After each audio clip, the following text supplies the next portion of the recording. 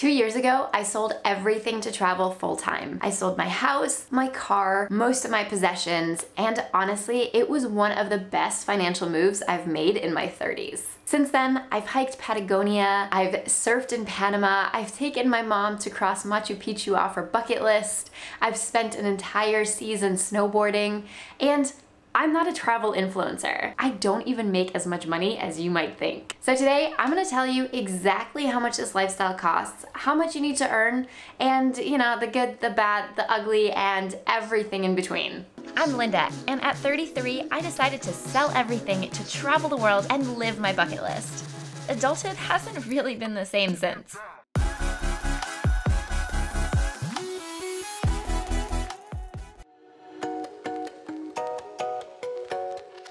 There's lots of ways you can get started, and you just have to figure out which one's best for you and what's gonna make the most sense for you. So one thing you can do is have savings that are gonna be enough for you to live off of. And this doesn't have to be an insane amount, basically just enough to sustain you.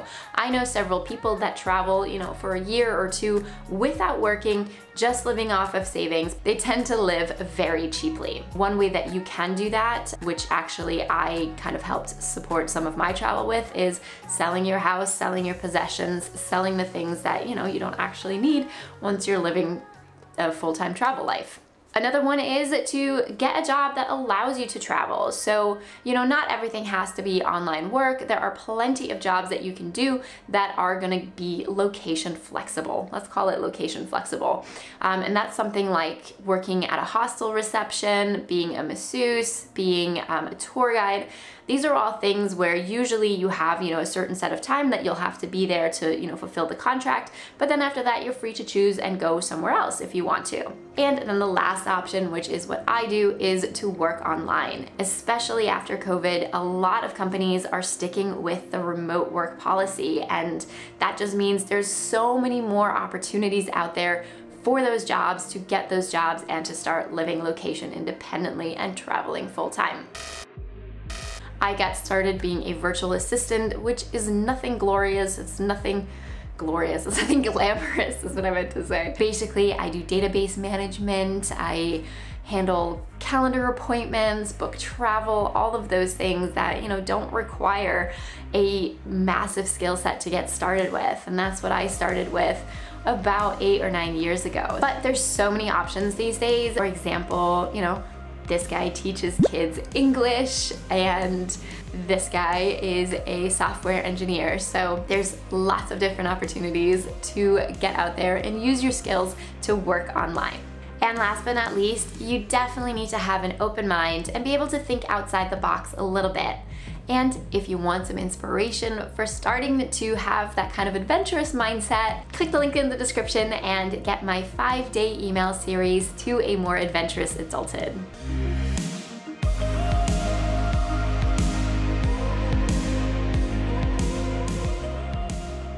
I've done the whole settled life. I've owned a house, I've paid the mortgage, I've had to fix the dishwasher that broke, I've, you know, paid my car lease and every other bill that comes along with that. And I easily spend about $2,000 a month just on the basics like that. I could never get ahead of myself. I could never really start to save money. It was just really frustrating for me, to be honest. So I just thought like that whole settled adulthood life, it just wasn't really working out for me. And so when I said that this full-time travel life has actually been a really good financial decision, it really was, because I now have so many more options in how I can save money, in ways that I can limit my spending. It's just, we'll get into all of that. So let's get into all of that.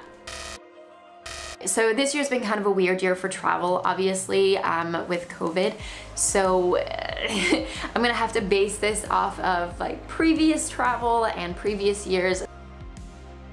So the things that matter for that is kind of where your next destination is, right? Like, so if I'm flying from Europe to Australia, that cost is gonna be way bigger than if I'm flying, say, from Athens to Rome. That already depends on how much you're gonna be spending. And usually I kind of stick to one area at a time because, you know, I can take buses, I can take trains, and that's already gonna reduce that cost a lot. Then it also obviously matters how often you move around. So say if you're moving every, you know, 2 weeks or so, then you're definitely gonna have higher travel costs than if you're, you know, staying in one place for 2 to 3 months, which is basically what I've now started doing. I would say your average, you're looking at probably about 200 to 600 per month, worst case scenario, if you are traveling a lot and far distances. But obviously you are in control of that. You can decide, you can budget, and you can see what you can afford and what you can't, and you don't have to go and do any of these things. You can just pick the one that's going to be the best for you and your budget. Okay, so the way that I've done this math is I'm kind of just looking at base living costs, because obviously everybody will have some variable expenses. For example, things that you'll need to consider are things like health insurance, a cell phone provider, mobile phone provider. For me, for example, I have a lot of camera gear that I need to insure, so stuff like that isn't really gonna apply to everybody, and the costs are gonna be different, you know, depending on what provider you go with and your personal circumstances. What you'll see now here, this is my cost breakdown of living in Bulgaria. My base living expense was about $600, which, you know, once I take into account some of the other small little expenses that I mentioned, that's it. Like, those are my living expenses, and the rest is really just to use for travel, going out to eat, activities, and the things that, you know, I want to do. And now let's look at Greece. As you can see, again, my monthly cost is less than $1,000. So I'm already cutting my usual expenses, my base expenses, in half by living this way. Overall, this is already a much more affordable way to live.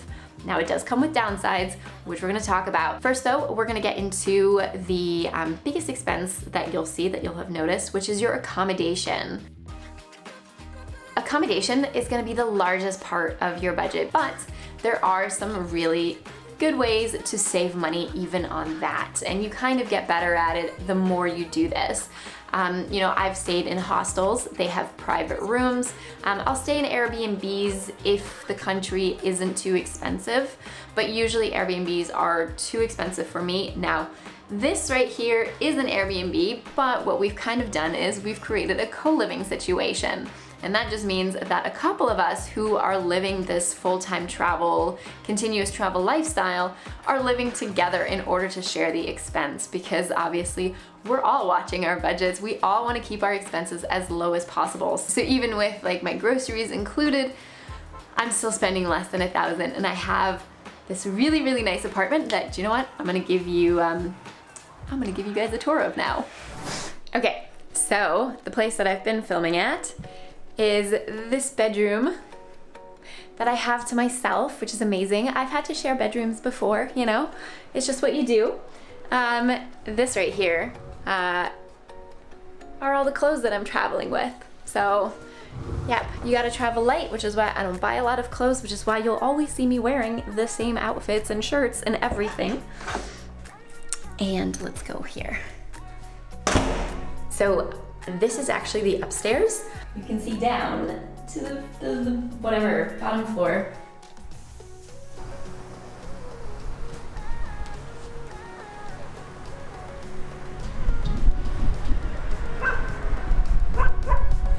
We have this amazing balcony that I actually wanted to film on, but it's super windy up here, so yeah, it wasn't quite as good to film here. But these amazing views over the city.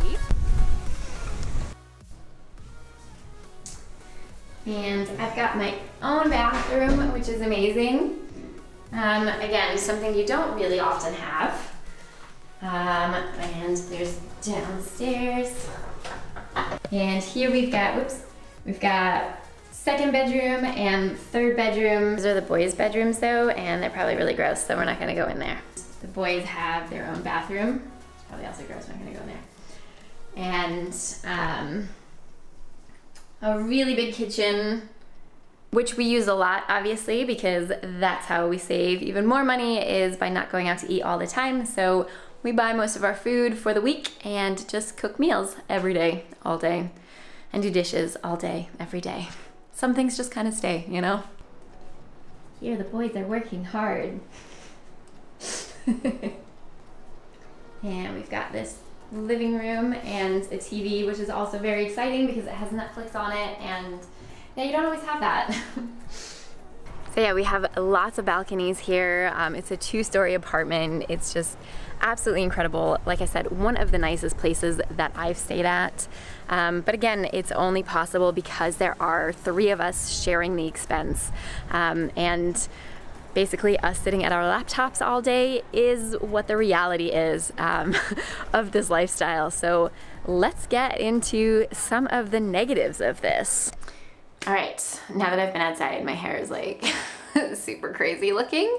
But yeah, let's talk about the stuff that nobody really tells you and some of the negative aspects of this lifestyle.